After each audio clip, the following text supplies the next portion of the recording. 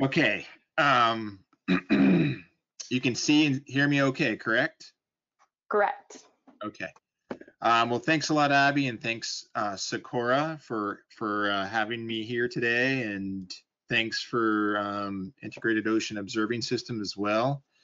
So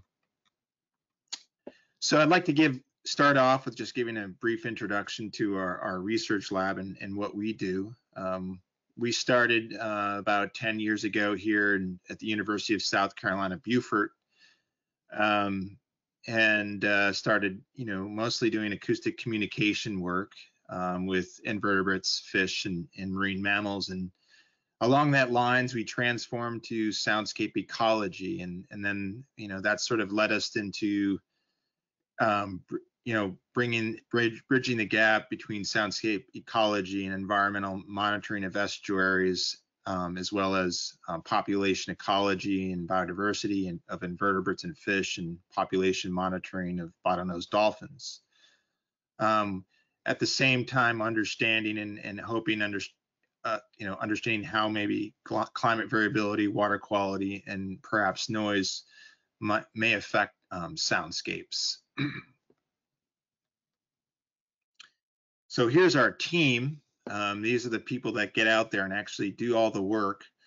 I really want to give kudos to my past lab manager, Agnieszka Monsak, and my current lab manager, Alyssa Marion, and field manager, Bradshaw McKenney, as well as all the students that have helped this work materialize over the years, including my current graduate students, Jamili Sudan and Lindsay Transu, Caroline Tribble, current USCB students, Evan Bauman and Anu Kappelman.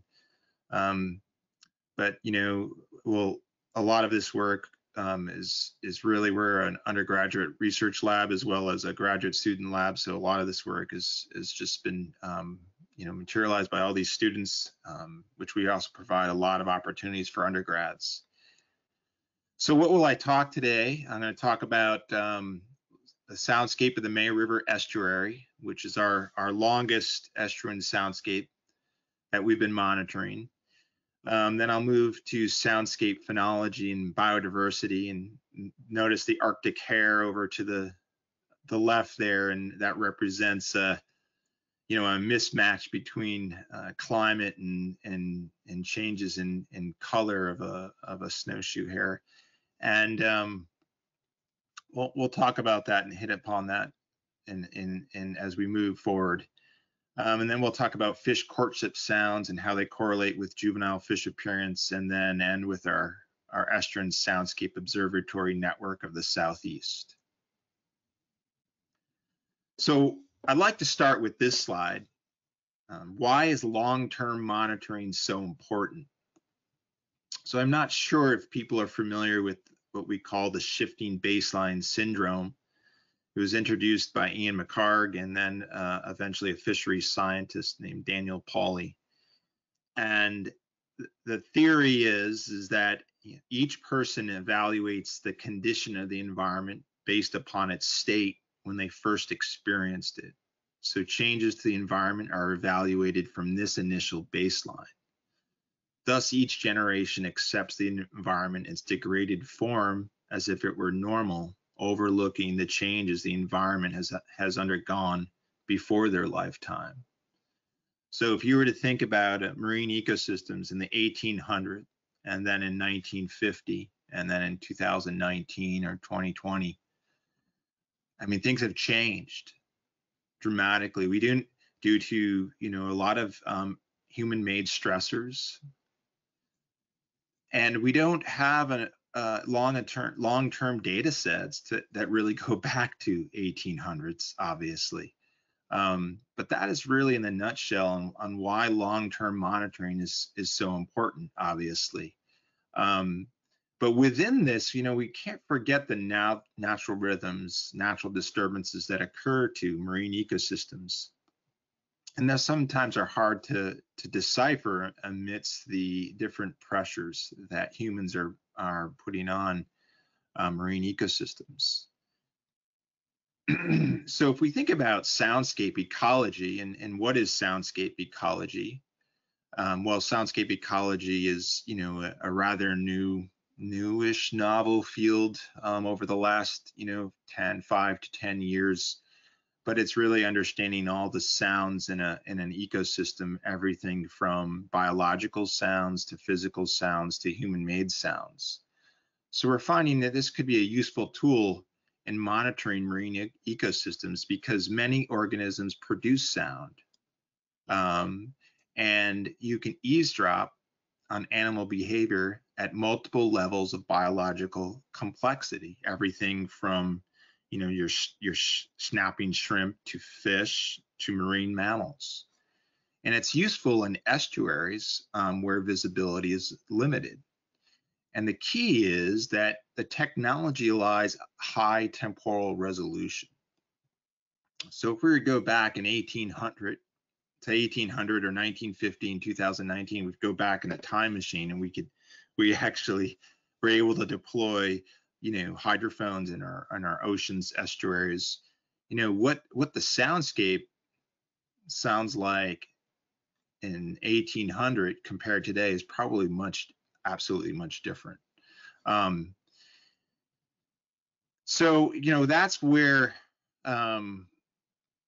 that's why soundscape ecology is important. We started monitoring the soundscape of the May River estuary in 2012. And we started with really a short-term study where we looked at acoustic recordings at 27 stations. So the May River estuary, just to give you an understanding, it's on the border of Georgia and South Carolina, just over the state line, just a little north of the Savannah River. This estuary empties into the Calabogie Sound, which then empties into the Atlantic Ocean. And this is, way up here, the headwaters, and here's the mouth of the estuary.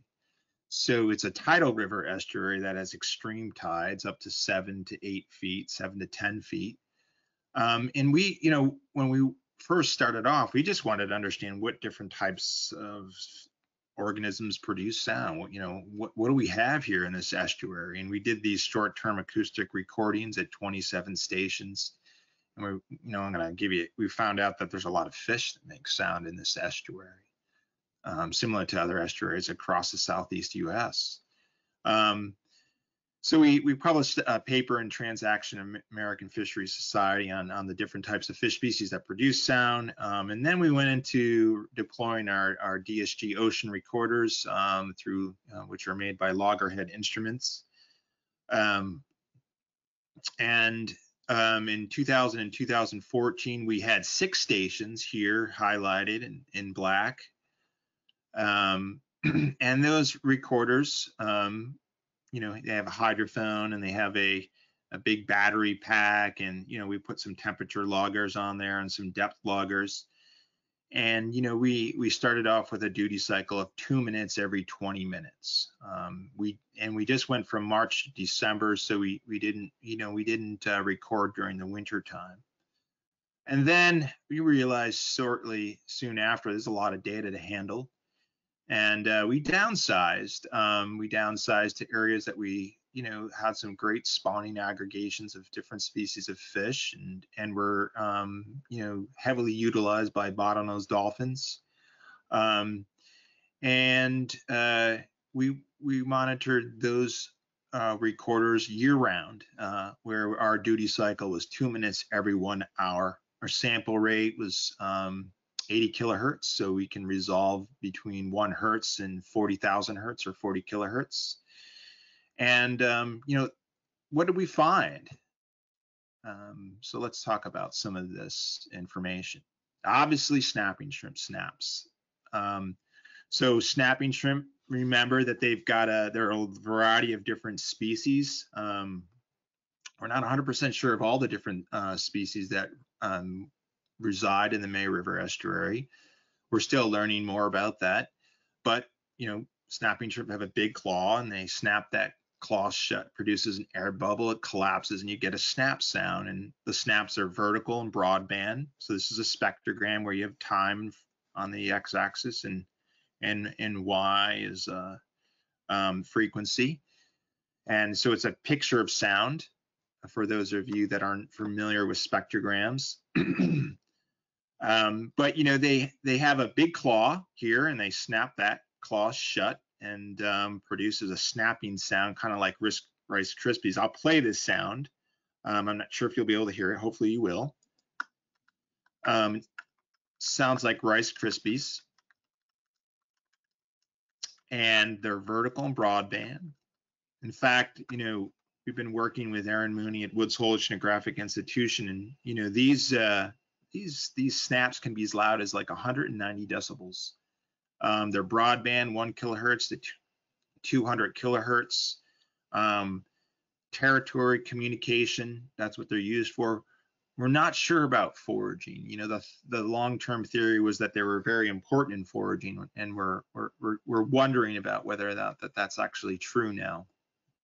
We published some of this work in Sound Patterns of Snapping Shrimp, Fish, and Dolphins in Marine Ecology Progress Series.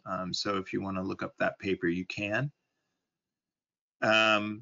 But some of the cool things that we've found by looking at the acoustic behavior, where we actually identify and count the number of snaps in each 2-minute wave file. That's what we have here. This is on the x-axis is date, on the y-axis is time, and then from blue to a warmer color, red, is the snap rate, or the number of snaps that are counted using a signal detector in MATLAB per 2 minutes. Okay, and then we plot that. So this is a heat map. And we've got temperature in red and daylight. So obviously, you know, this is winter, and then this is spring, and then instead summer, and then fall. And what we really observed, obviously, is snapping increases in the spring and summertime. This is at station 9M, which is further towards the headwaters in the May River estuary. And we see this diagonal pattern, and what that diagonal pattern actually, it's actually a pattern that is very similar to tide. It's actually the low tide. So we found out that snapping shrimp tend to snap more in the low tide. So as the tide goes out, they tend to snap more. We have a variety of reasons and hypotheses on why this may occur, but this is just one particular rhythm that I like to point out, a tidal rhythm in this particular species. So if we move to fish, you know, in the springtime, what a dominant species is silver perch. And this is I'll play a silver perch evening chorus for you, which dominates the sounds in the springtime in the evening. Oops. So this is silver perch chorus. You can see this is the energy here. The acoustic energy is you know, low frequency to about, you know, around 2 kilohertz. Remember, males have sonic muscles, and they beat those muscles against their swim bladder, and that produces a call, and the males produce these sounds to attract females to a spawning location. So very important in courtship and spawning behavior. If you want to learn more about this work, we've published, this was a feature article in 2017 on long-term acoustic monitoring of fish calling. I provided that reference there for you. But that's the dominant sound that we would hear in the springtime. So let's move on. And then in the summer, spotted sea trout, they dominate the evening chorus in the May River. And they produce grunts, drums, and staccatos, and you know, where the peak frequencies are around 100 to 700 hertz. Again, very important in courtship and spawning behavior. I'll play a chorus of spotted sea trout for you here. There you go. So you can see that if you stuck your head underwater in the evening in the May River, this is what you would hear. So a really loud chorus. And in the fall, we hear late afternoon chorus of red drum at the mouth of the May River. So these are much lower frequency pulses because the fish are much larger, you know, between 100 to 600 hertz. Right here, and you can see these pulses again used for courtship and spawning behavior. I'll play this sound. It might be a little low, but hopefully you can hear it.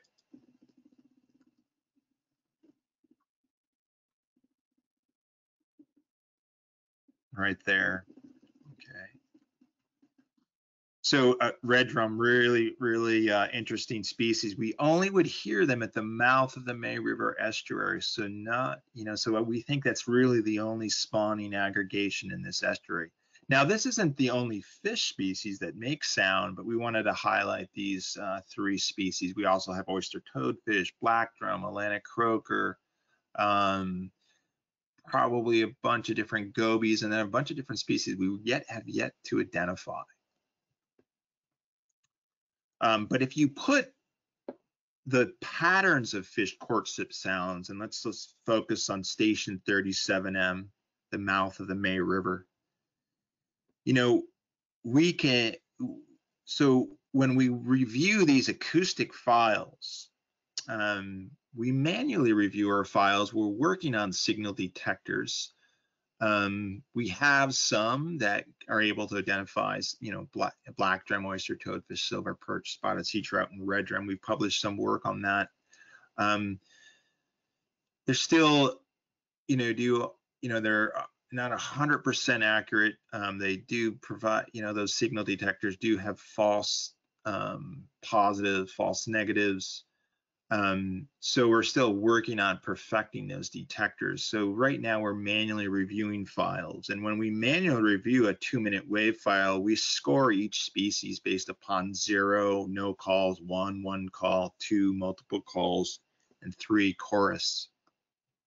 And then we add those values up for the day or the evening.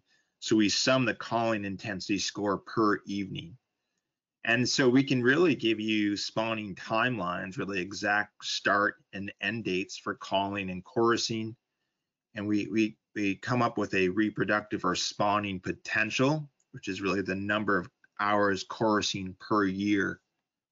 And this is what we represent here for the year 2013 for black drum in blue here, and then oyster toadfish in this purplish color, and silver perch here in green, spotted sea trout in sort of smurf blue here, and red drum in orange. And we plot the lunar cycle, we plot temperature, and we plot daylight hours.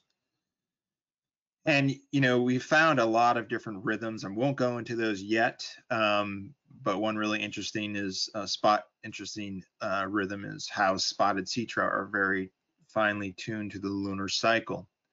And you can read more about that in our papers. And then finally, we also, you know, we count bottlenose dolphins vocalizations, things like echolocation here in 1, whistles 2, and burst pulses 3.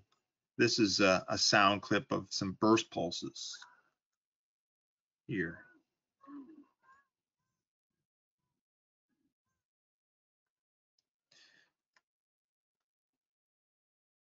Now we tend to see seasonal increases of dolphin vocalizations at the detected at the mouth of the May River. So this is just one station representing them at the mouth of the May River, 37M, and I'll quickly guide. This is all the way from 2013 to 2019, and this is representation of echolocation, burst pulse sounds, whistles. No data here, either due to when we weren't monitoring in the winter time, and then sometimes you do get a failure of a recording system.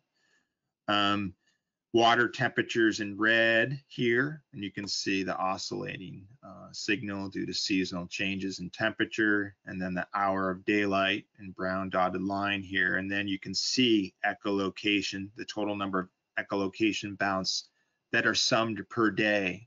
And we plot those in burst pulses and whistles.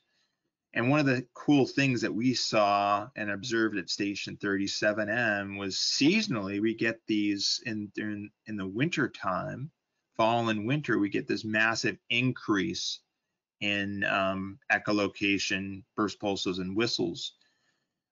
We think that this has something to do with changes in feeding ecology. They're having to echolocate and to find more food and maybe not relying so much on passive listening.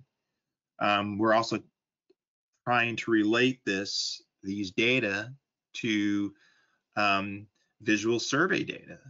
So we actually have a survey program where we monitor bottlenose dolphins in the May River. We go out once a month in the May River. We count the number of dolphins we see, put their location. So we're combining visual surveys with our passive acoustics monitoring to get a better understanding of why we see these patterns.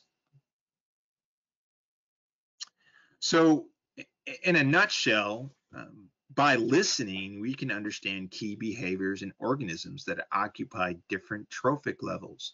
And the key here, it's done at a high temporal resolution, rather than like going out and doing a dolphin survey where we do it once a month. We're listening, 2 minutes every hour. So there you go. There's 24 data points rather than just one data point per month. So you're getting a lot more data.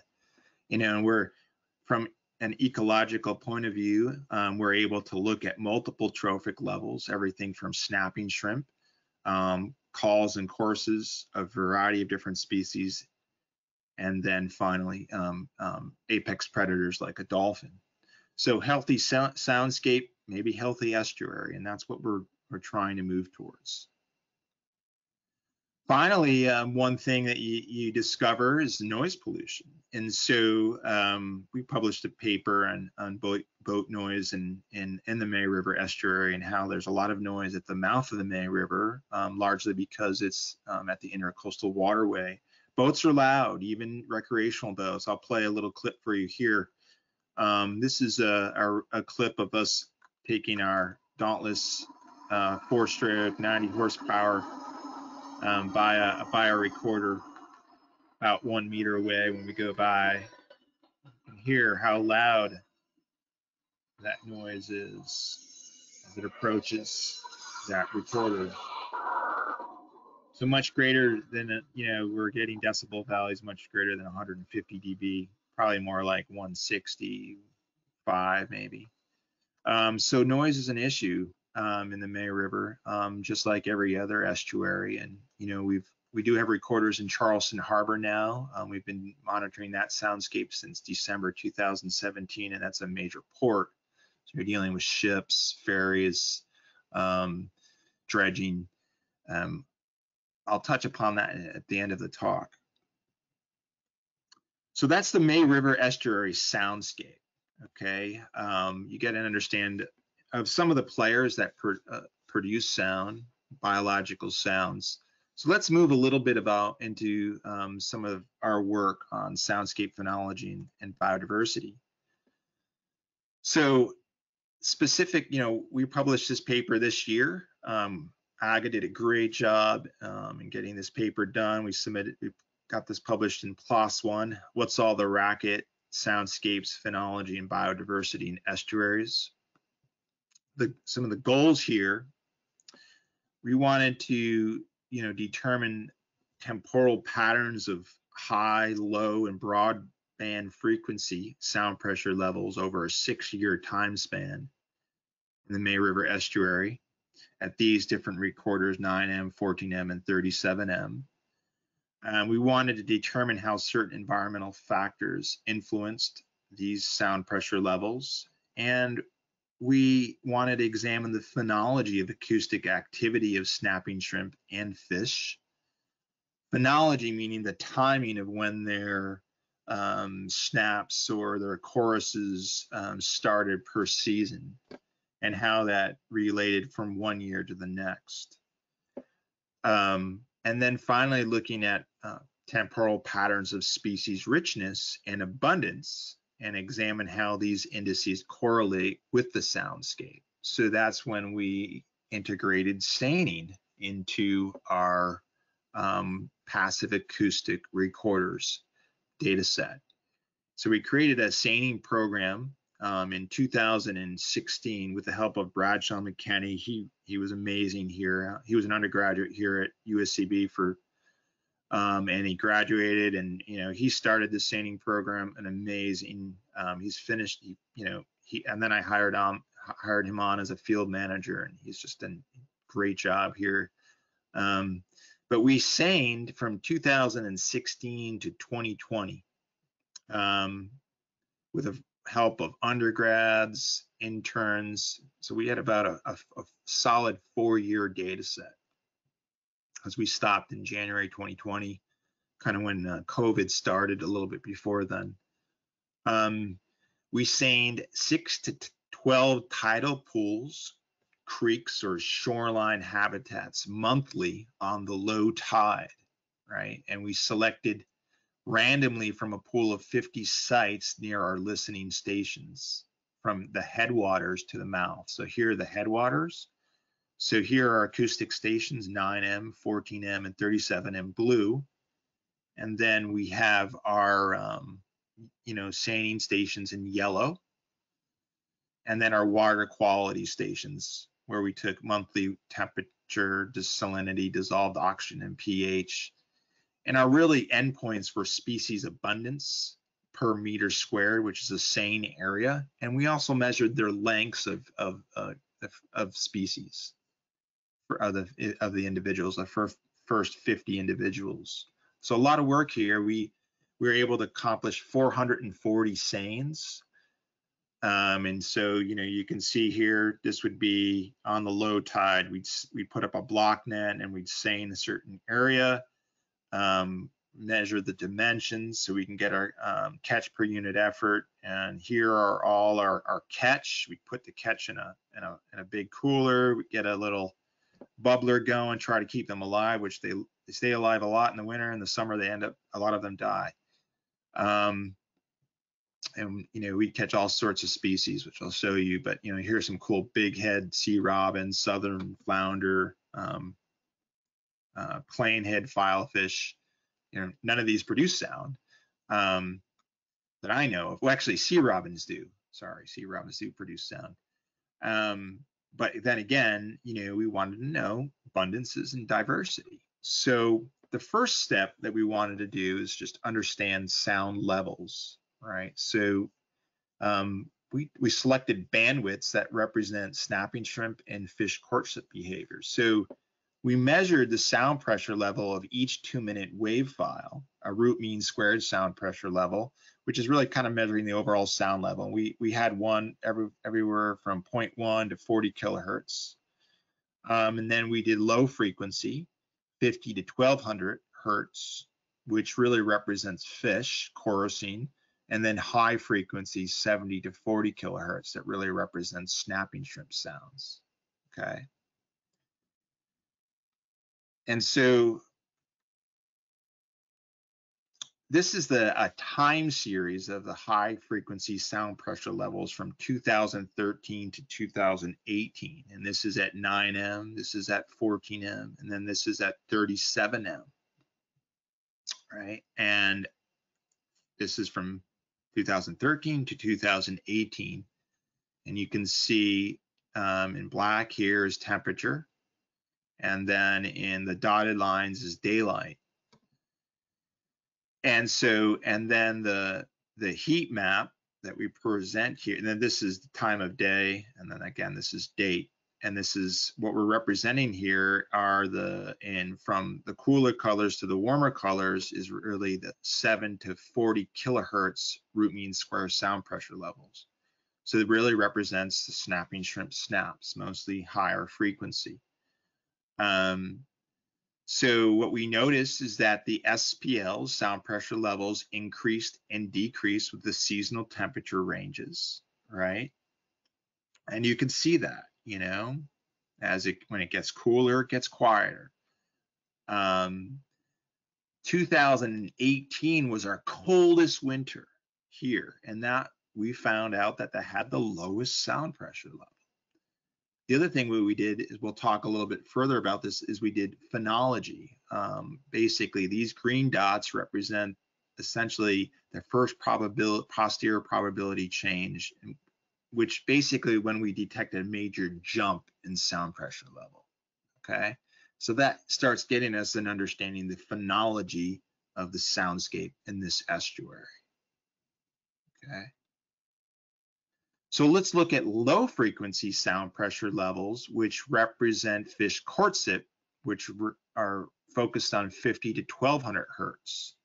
Really a kind of a whole, just some, grouping all these fish together, like black drum, oyster toadfish, silver perch, spotted sea trout, and red drum, and how the SPLs increased in the spring and summer evenings. And that's what you see as it begins to get warmer each season. You begin to, then courtship starts of silver perch, then follows with oyster toadfish, then spotted sea trout, and then with ends in the fall with red drum, right?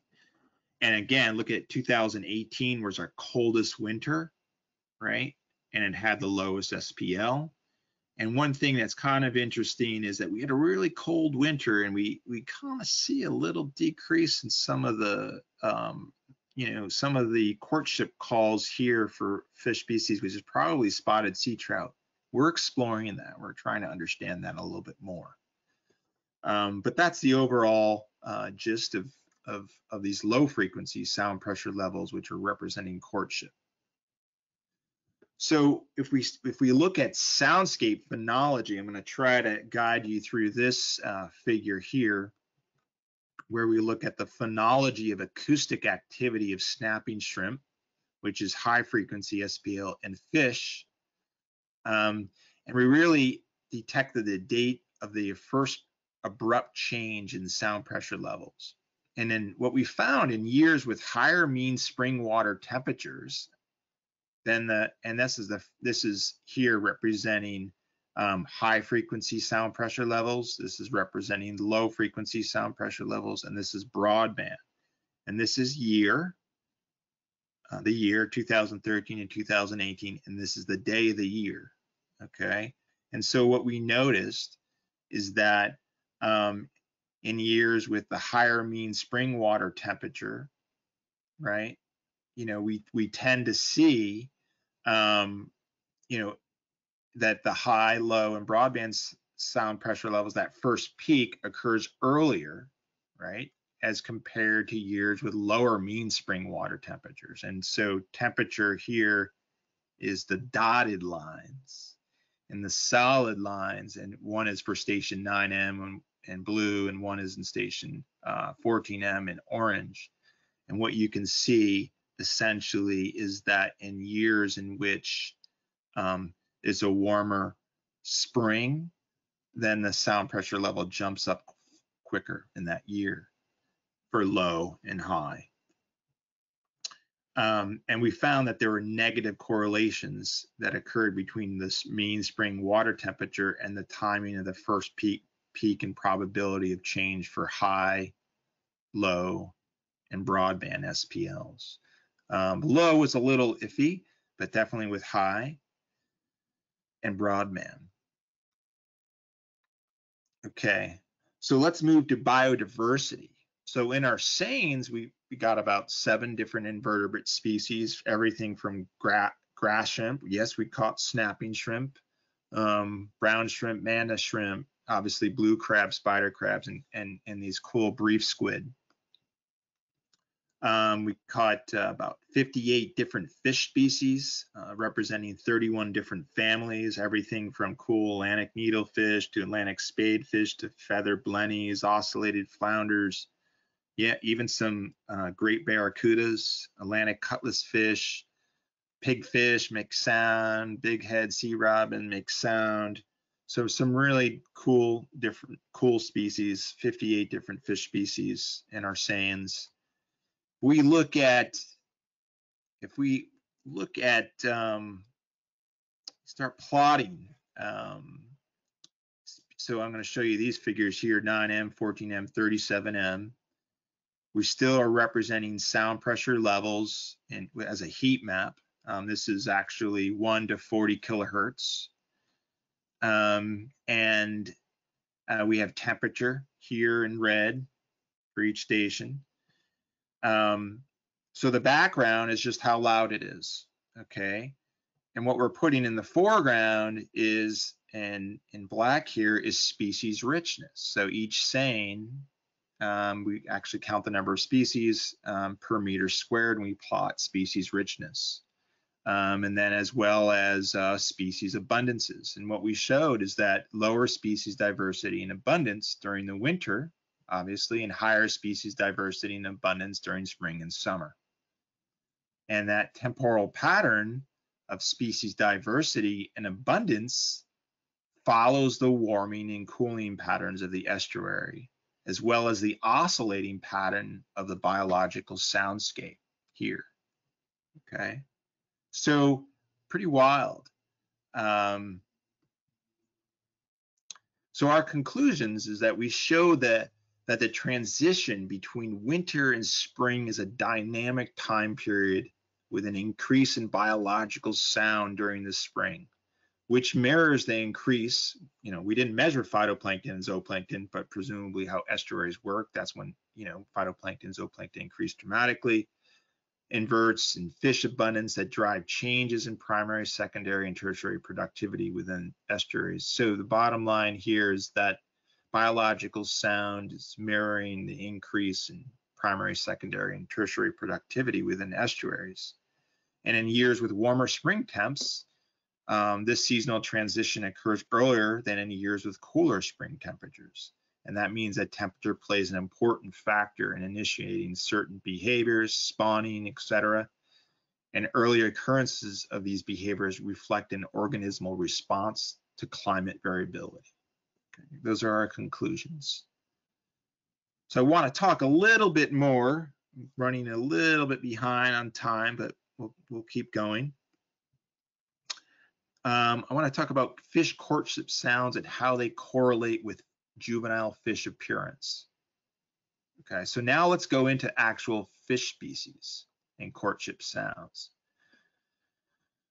So we wanted to examine the patterns of fish calling in the May River estuary over a 6-year time span from 2013 to 2018 and determine how environmental factors influence fish acoustic activity, which I won't go over, just briefly. And then we wanted to investigate the correlation between fish calling and the young of the year appearance and abundance from 2016 and 2018 from our seining program, and examine the phenology of fish calling and young appearance. We're still working on this paper, but it's getting there, and we hope to submit it in the next probably 3 or 4 months. Oops. Okay, so here's our year-to-year patterns of fish calling at the mouth of the May River estuary. So this is all the way from 2013 to 2018. And again, you've got water temperature and daylight. Okay, and here is black drum. So black drum's in blue. And so this is, again, summing up all those call intensities per evening and then plotting those here. So that's black drum, then silver perch, then spotted sea trout, and then red drum. So you can see they have specific time frames, specific seasonal timelines in which they chorus. You put all that information together. It's really neat. And we can look at this for each station, 9M, 14M, and 37M. And there's the data for that. So from 2016 to 2019, remember, we monitored the abundance of fish using Hall seines, right? And the thing about these tidal pools, tidal rivers, and sides of the creek, they're just a reservoir for young of the year, black drum, spot, silver perch, red drum, and spotted sea trout. And they were challenged. These fish you're talking about species, catching species that are 10 to 15, 20 millimeters in length. And it took it was challenging to identify these individuals, but we had a great fish biologist, Bill Rumelette at South Carolina Department of Natural Resources, that helped us identify these young of the year.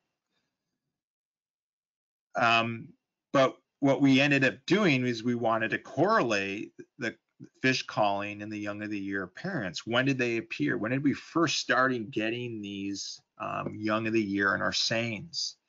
And so if we look at silver perch, spotted sea trout, and red drum from 2016 to 2018. Again, we've got some calling intensity, and we're looking at stations 9M and 14M mostly here. And so what you end up seeing is that, you see silver perch calling in the springtime, and then all of a sudden you start picking up the young of the year about a month later in seines. So this is the abundance of those young of the year in our seines. So you sum them up between for the seines between stations 9M and 14M. And you see the same thing with spotted sea trout. Because spotted sea trout have an extended spawning season, we pick them up, shortly after when the spawning season just begins, but we can continue to get them throughout the summer into September, and that's every year. Remember, we're seining during these time periods in the winter time, and we're not catching any of these young of the year. So, pretty neat to see how the young of the year correlate with fish chorusing. And then to see red drum at the mouth of the May, we would catch these red drum in the late fall or in early winter. So really neat to see how the appearance is tightly correlated. And then one of the really fascinating things we found is how there's a correlation between fish calling and the young of the year abundance. And so if we look at spotted sea trout, what we have here, 2016, 17, 18, is a mean abundance. And then in the black line here is the percent hours calling, right? So you see that the abundance of yoi correlates with the amount of calling that silver perch did for that season. And the same thing occurs for spotted sea trout and red drum. So essentially, the more that silver perch, spotted sea trout, red drum chorus in a season, the more young of the year we're finding in seines. So I wanted to just talk a little bit now about where we're headed. I only got about this won't take much longer. I want to talk a little bit about our Estuarine Soundscape Observatory Network of the Southeast, or ESONS, which is being largely supported by integrated ocean observing systems now. And so we monitor the sounds of 4 estuaries in South Carolina using our long-term passive acoustic recorders. And we're recording, multiple levels of biological complexity, from snapping shrimp to silver to fish to bottlenose dolphins, yes, and even American alligators. We get alligators in headwaters, especially in the May River. This is an interesting animal that we did not expect to hear, but we hear them. Really cool. I won't play that, but maybe I'll play it if we have some extra time. I'm just not sure you'll be able to hear it. But the thing about ESONS is that it overlaps in space with fishery independent surveys performed by South Carolina Department of Natural Resources. So they're a major player now. They really are helping us out, and we're working with them in our 4 estuaries, from May River Estuary here down south in the state to Chichessie Creek, Colleton River, and Port Royal Sound, to Charleston Harbor, to North Inlet Winyah Bay. We have recorders now in these different estuaries. And in those same estuaries, Inshore Fisheries Division of South Carolina Department of Natural Resources performs electrofishing in yellow, trammel net surveys here in red, and long lining surveys. In some of these locations, they also have estuarine trawl surveys, right? And so if we look at our future goals are to correlate soundscape endpoints with biodiversity abundance from South Carolina DNR surveys. And so you look at our May River area here, 9M, 14M, and 37M. These are estuarine trawl surveys that have been occurring over the last 10 years here. And we have recorders here in Chichessie Creek and Colleton River. And we have areas where estuarine trawl surveys and trammel net data and longline data are being collected.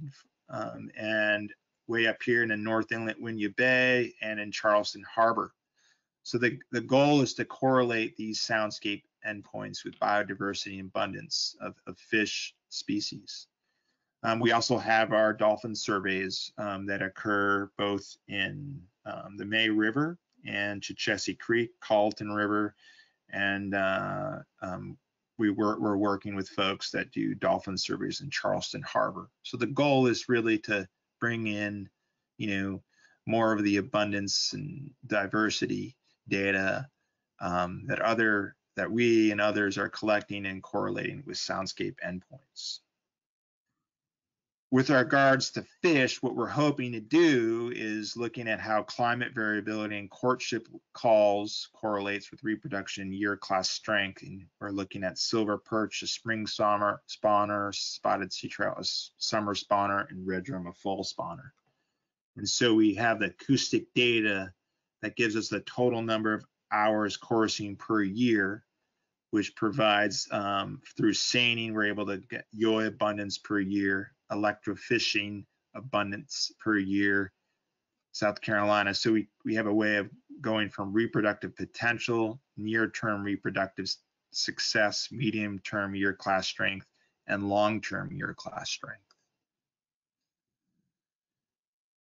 So that's all I have. I'd like to just point out some acknowledgments that Aga, which is our past lab manager, a PhD student, a lot of this work she's completed. Amazing scientist. Alyssa Marion is our new lab manager, Bradshaw McKenney, all of our graduate students and all of our undergraduates. We just have a team of undergrads here at USCB that have just are phenomenal workers, and we've really put them to work. Like to give kudos to Jake Morgenstern, who's now at Waddell Mariculture Center at South Carolina DNR, as he's helping a lot with our seining data. And of course, South Carolina DNR, Mike Denson, Steve Arnott, Joey Ballinger, Bill Rumalette, Justin Yost, Georgia Southern, Yimin G, and our NIMS permit number for marine mammal work. All of our funding sources, long-term data sets require long-term funding, and that's not an easy thing and not an easy task to accomplish. But it was helpful for all these different funding sources. And thank you to Socorro and IOS, who's helping us now. Questions? Great. Thanks so much, Dr. Monti. We had one question come in, and if you guys have any questions, just type them into the chat box and I'll read them to Eric. So this one is from Aaron. How did you match the sounds received on the hydrophone to species that made the sound? Do you have a sound library? Yeah, we have a sound library. We've done a lot of work with, well, for spotted sea trout and red drum, we've done a lot of work with captive animals with the help of South Carolina Department of Natural Resources. They had a they have an incredible spawning program where they spawn fish in captivity, and they raise the young, and then they release the young back into the wild, both for scientific and hatchery purposes. But for spotted sea trout, red drum, that's not a problem. For the other species like silver perch, I mean, that's in the literature. Those are, a lot of this is just literature based or captive work. Great, thanks, Eric. Sure. And then we have another question from Rick Cole. Did you manufacture your own loggers, or are you using an off-the-shelf model? For recorders or loggers? Looks like loggers. Okay, so for temperature loggers and depth loggers, those are from Hobo water temperature loggers,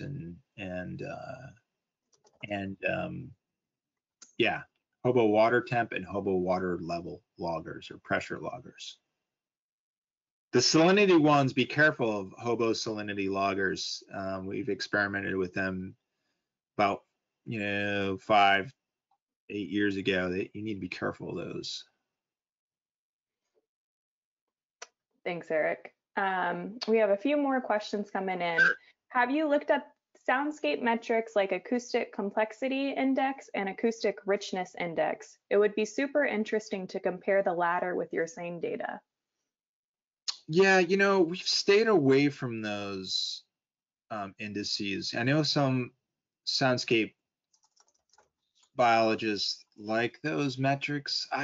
I'm a little hesitant on them, largely because of snapping shrimp. They're so broadband, and then also with boats and noise, I just fear that it might lead to, we haven't, and I know we'd always be willing to share our data to do that, but that's not on our to-do list. Great, thank you. We have another question. Are there times the fish are present but not producing sound, so they would be undetected by PAM or PM? Well, yeah, of course, like wintertime. I mean, they're not making sound. They're not making sound during their spawning seasons. I mean, we don't hear any silver perch, spotted sea trout, or red drum in the winter. Very few calls. I mean, it's minuscule calls.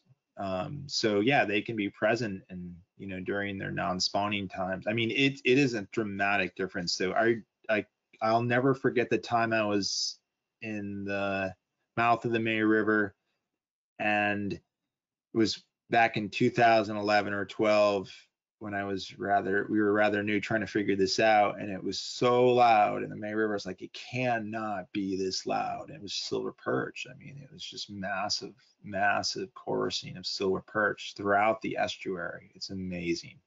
But then you go out in the wintertime, it is quiet. It's a little snapping shrimp.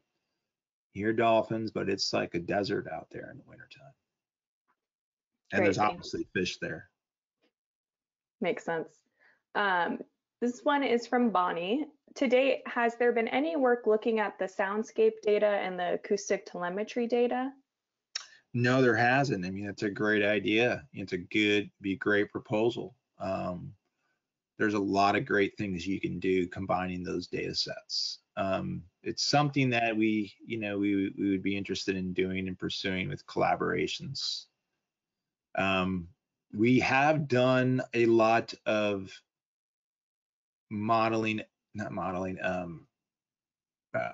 we've done a lot of towed arrays to using an electrical motor to sort of map the aggregation, especially of spotted sea trout. And we've done a really good job of pinpointing where the aggregation. We've tried to use some active acoustics to find the aggregation, and that's been a challenge.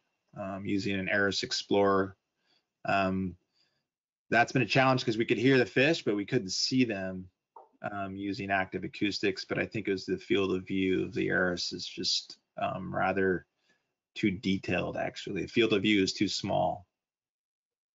But we haven't done acoustic telemetry. It'd be cool. We have another request. Can you play the gator sound? Okay, let me see if you can hear it. So everyone turn up your speakers. It's really low frequency. Gators are really cool. I would love to do more work with alligators. You know, it's all a matter of how much time you have, obviously. But alligators are so cool. All right, hold on. Let me see. Why is this? Okay. Ready?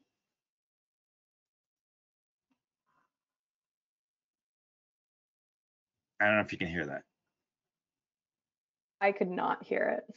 Yeah, you probably won't be able to hear it. It's too low. It's too low frequency. I'm trying to figure. I'll figure a way somehow to make it louder. It's just quiet. I can show you a spectrogram of it. You want to see a spectrogram quickly? Here, let me do that. Is that okay? Yeah, that is totally fine. See my for those screen? folks, yeah, we can still see your screen. Okay.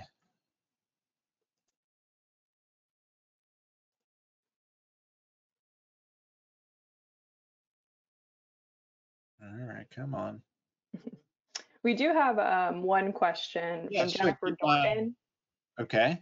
Are the results extendable to other estuaries in South Carolina, Georgia, and North Carolina, or are the results location specific? That's why we're doing that. We've expanded to 4 different estuaries. So Chichessie Creek and Colleton River, we found very similar results. Charleston Harbor. I mean, Charleston Harbor is a noisy harbor. I mean, we're finding out that a lot of these patterns aren't as visible in Charleston, which is sad, obviously, but it's a port. And that's really interesting, and I think you'll see more data coming out over the next few years of Charleston Harbor in our work with Estuarine Soundscapes in the harbor, and how dramatically different the soundscape is. We've got a recording system in Winyah Bay, North Inlet Winyah Bay National Estuarine Research Reserve. We hope to expand that array.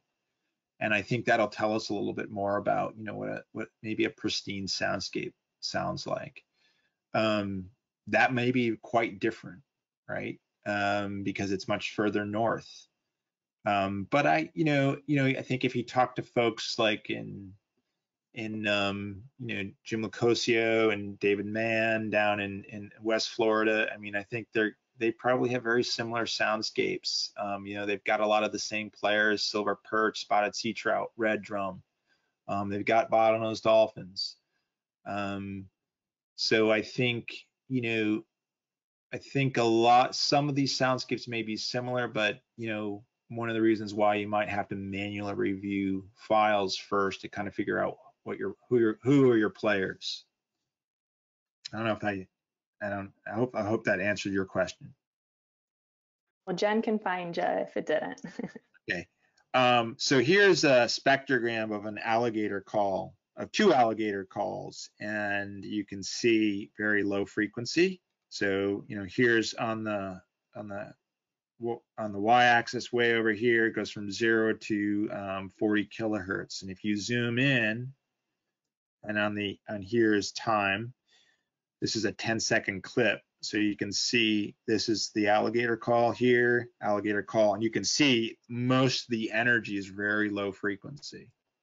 Okay, very low frequency. And that's probably one of the reasons why you're having some troubles hearing it. I'll play it one more time, so listen.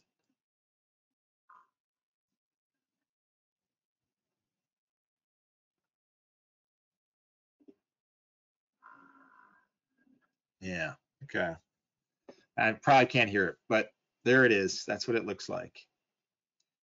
I heard the 2 calls. Oh, you did? Good, good. Yeah. Awesome. Notice one thing, you can't hear this portion because it's probably below our hearing range. Yeah, I heard the last one very well. Yeah, yeah. Cool. Interesting. Yeah. So that's it for questions. So thank you guys for joining us. We're 5 minutes past the hour. Thanks for those who stayed late and asked such great questions. And Eric, thank you so much for the wonderful presentation. Sure. We're going to post a recording on our website, and I will just go ahead and share my screen so folks can see that. So it's going to be posted on socorro.org/webinar-series, and it usually takes about 72 hours to post. And that's it for today. So thank you guys for sharing your lunch hour with us. And Eric, thanks for the wonderful presentation. I really enjoyed it and learned a lot. Great, no problem. Have a great day. Thanks everybody for tuning in. Bye guys.